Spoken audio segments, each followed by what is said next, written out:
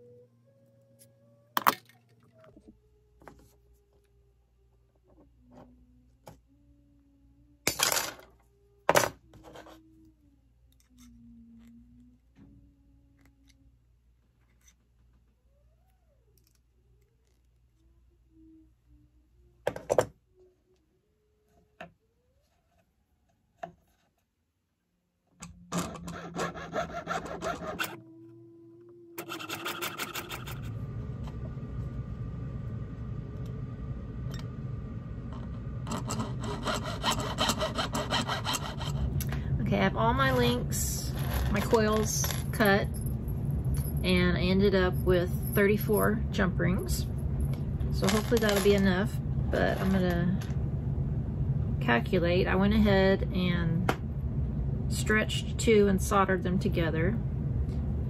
And 2 links gives me 1 inch. So if I want to do a 16-inch chain, I will need 32 links. So I think we're good. It gives us a couple of extras for mistakes, because that's always going to happen. But I'm using 10 gauge half round wire, and I wrapped it around these little double-ended, and I did the larger size, which is 3/8 in diameter, and it's given me a jump ring that is a 1/2 inch outer diameter and 3/8 inside. So now we need to solder all of them. So let's head to the soldering bench. Okay, I'm over the solder bench. I've got all my jump rings laid out in a row, and I'm going to warm them up first and then spritz them with my flux. I always have a lot of people ask what I'm spraying when I'm soldering, and it's just liquid flux that's been put into this spray bottle. And I got this from Pepe Tools. It's part of their bench basics. Okay, let's get started.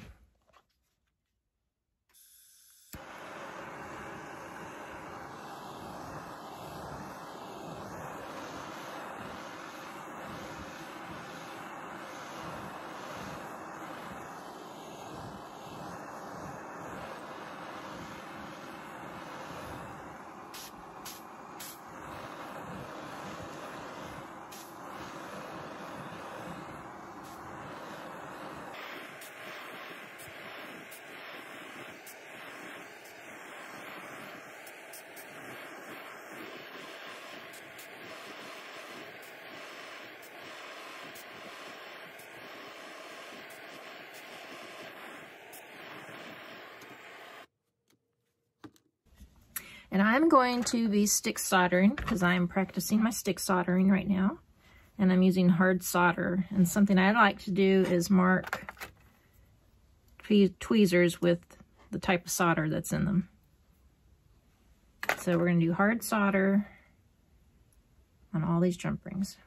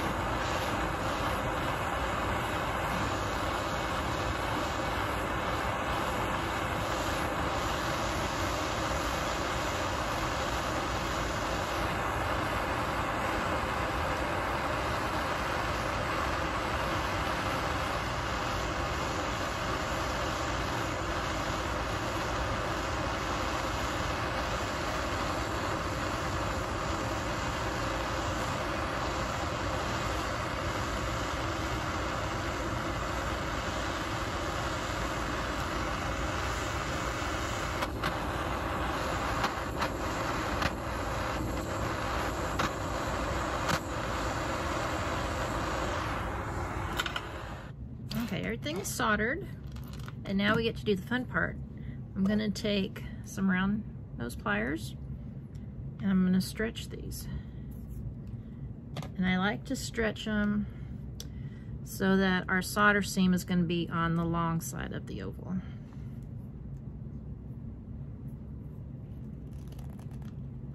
This is also where we find out if we got a good solder join. There's bound to be a couple that pop. So then I'm getting a nice little oval.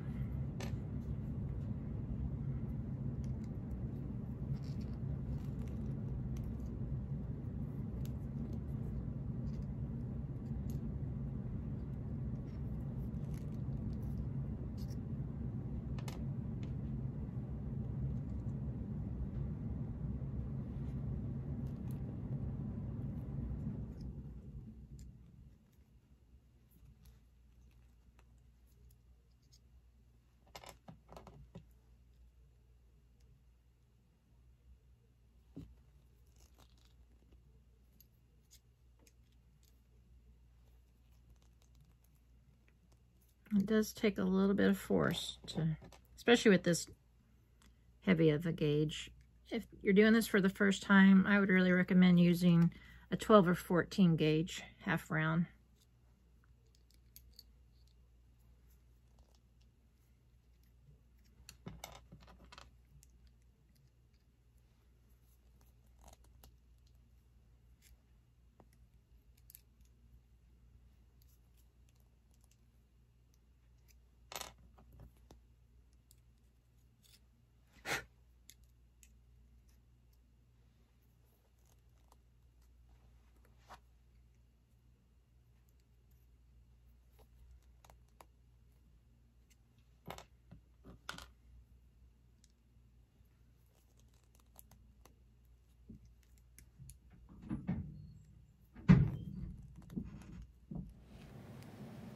When you have one that pops open, because you will, don't worry, you can just kind of bend it back. Hi, Victor. You can bend it back into shape. And since you have to cut half of these open again anyway, that's alright. It's already open for you.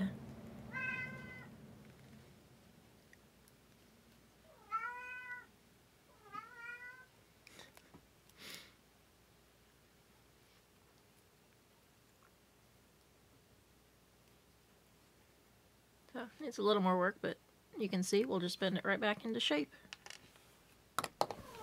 I've separated these into two piles. I'm going to throw half of them in the pickle and clean them up, and then I will cut the solder seam back open again.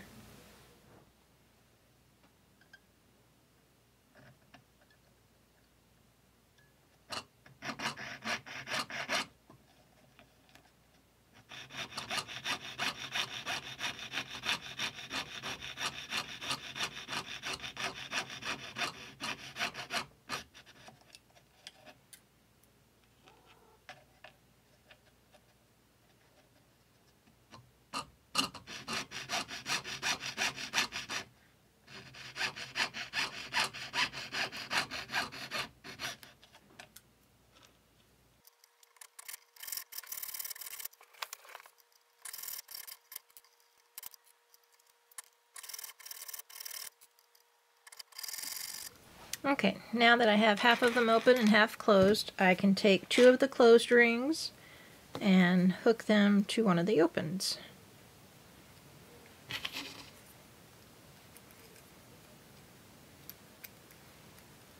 And then we'll solder them in little groups of 3 like this.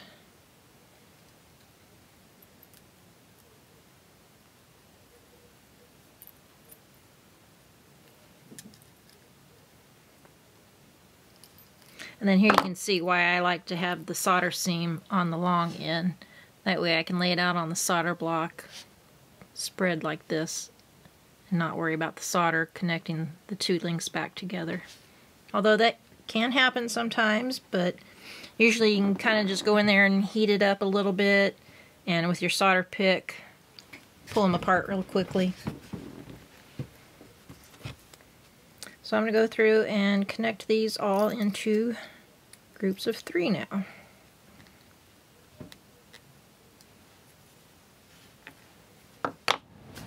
Okay, I have my groups of 3 laid out. I've got the seams that I want to resolder facing up, and I'm just going to be real specific with the flux and use the little eyedropper. I'm going to go ahead and put it on there.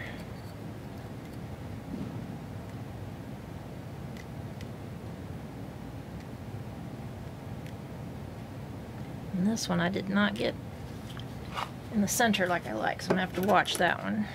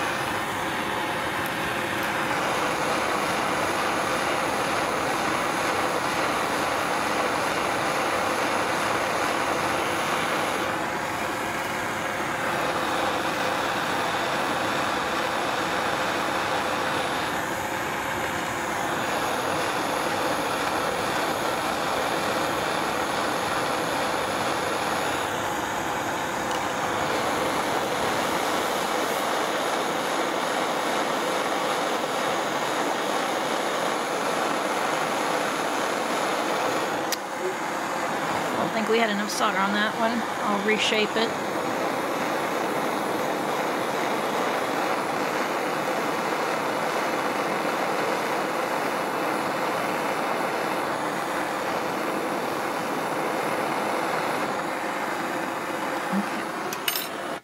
Okay, so all but one, and I'm not sure that that had enough solder on that seam, so I'll go back and straighten it up and we'll reflux it.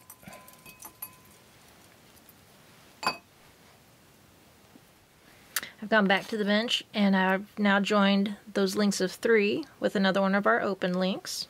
So I'll go through and solder those now. Again, we're just gonna squeeze a little bit of flux onto that one link we want to rejoin.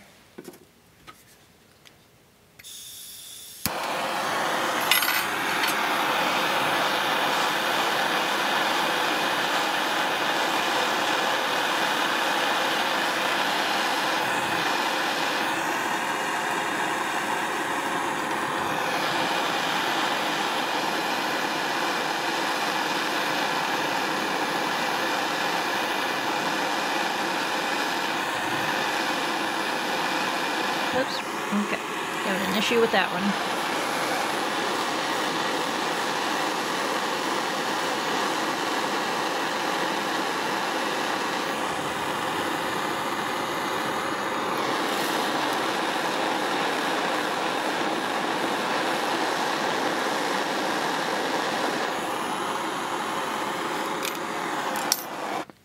Okay, that one just needs to be reshaped a little bit.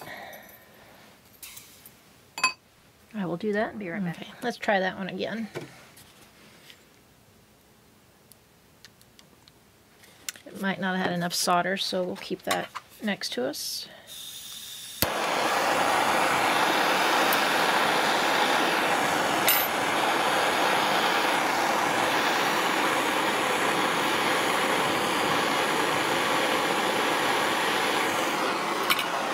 Here we go.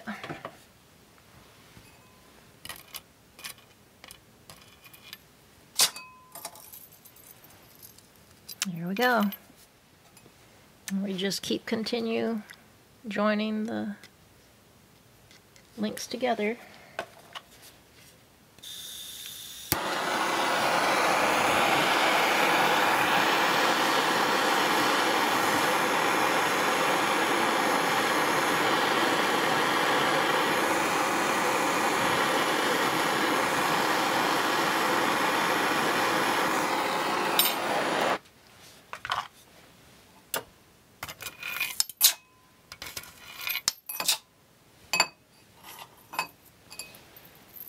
And you can see, once you get the links made and soldered, it moves along pretty fast. It's very satisfying. Okay, now we've got one more small set of links, and we will connect it to these two longer ones. Now it just gets tricky to see where your last couple of solders are. Let's see, right here, I've lined them up next to each other.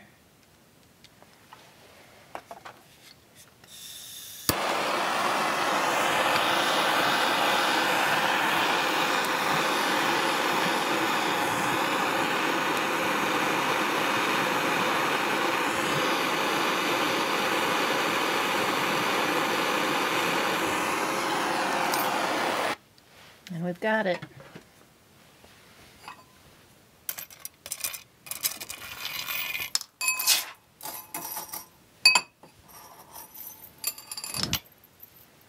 I'm going to throw it in the pickle pot.